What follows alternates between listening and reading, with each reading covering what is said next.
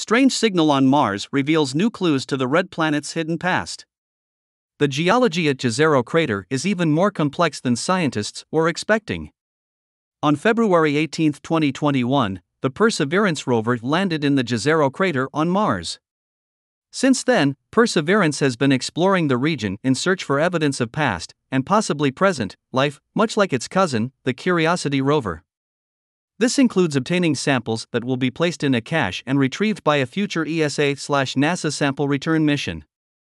These will be the first directly retrieved samples of Martian rock and soil that will be analyzed in a laboratory on Earth, which are expected to reveal some tantalizing bits about the history of the red planet. But it appears that we don't need to wait on the sample return mission, since the Perseverance rover is already sending some surprising data back to Earth.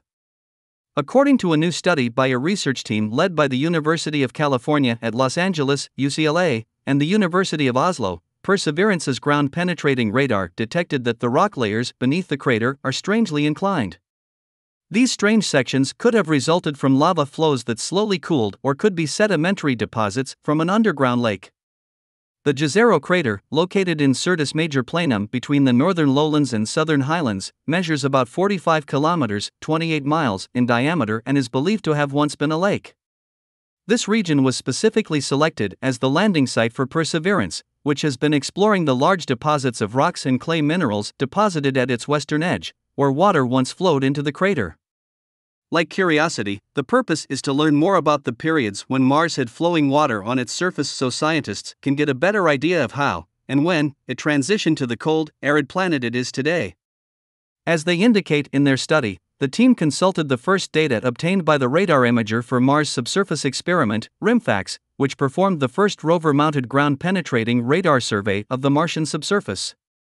This survey was conducted as the rover made its initial 3 kilometers, 1.85 mi, hike across the Jezero Crater and provided continuous data on the electromagnetic properties of the bedrock structure beneath the crater to depths of 15 meters, 49 feet, below the surface. The resulting radar images showed layered sequences that dipped downward at angles of up to 15 degrees. David Page, a UCLA professor of Earth, planetary and space sciences and one of the lead researchers on the RIMFAX, explained in a recent ULCA newsroom release. "We were quite surprised to find rocks stacked up at an inclined angle. We were expecting to see horizontal rocks on the crater floor. The fact that they are tilted like this requires a more complex geologic history.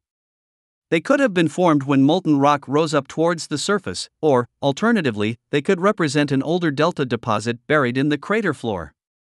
RIMFAX paints a picture of Mars subsurface geology by sending bursts of radar waves into the surface, which are reflected by rock layers and other features underground. This allows scientists to determine the shapes, densities, thickness, angles, and composition of underground objects based on how radar waves are returned to the instrument. After analyzing the data, the research team noted that layered rock was common throughout the area surveyed by Perseverance. More perplexing, they also found that the inclined areas had highly reflective rock layers that tilt in multiple directions.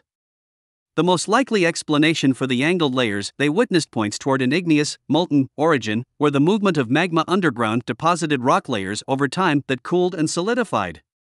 However, there's also the possibility that the layers are sedimentary, a phenomenon commonly found in aqueous environments on Earth. In this case, the features result from water depositing material over time, which hardens and becomes layered.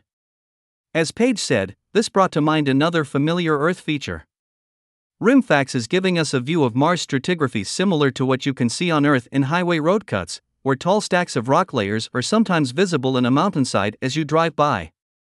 Before Perseverance landed, there were many hypotheses about the exact nature and origin of the crater floor materials. We've now been able to narrow down the range of possibilities, but the data we've acquired so far suggest that the history of the crater floor may be quite a bit more complicated than we had anticipated.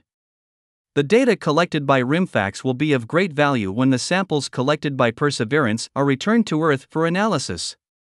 Knowing what lies beneath the Jezero Crater and how it formed will provide the necessary context for characterizing the samples. Image credit, NASA/JPL-Caltech.